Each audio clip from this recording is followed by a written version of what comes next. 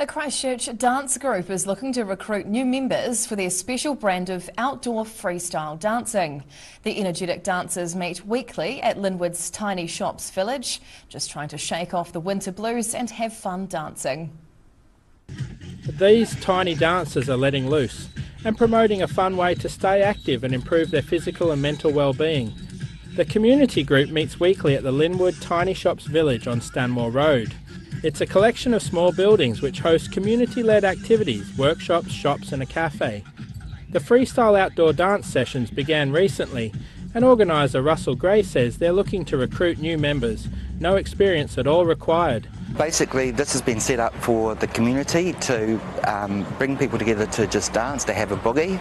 Gray reckons his unique style of dancing was born on the 80s dance floor. It's very just sort of spontaneous, you sort of pick up moves over the years, and there's a bit of Michael Jackson in there and just general freestyle and other things. I've also been getting into Latin dancing, and I've kind of created sort of a hybrid.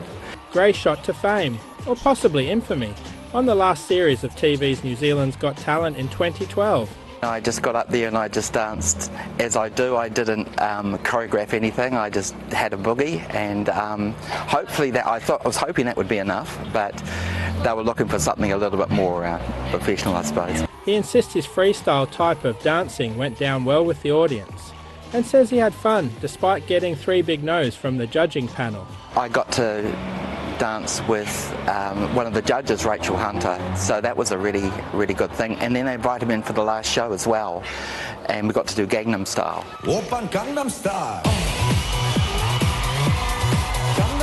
Gray is hoping the warmer weather over the summer period will encourage more dancers to join them as they boogie the night away. And as the saying goes, dance like nobody's watching. In Christchurch, the South today.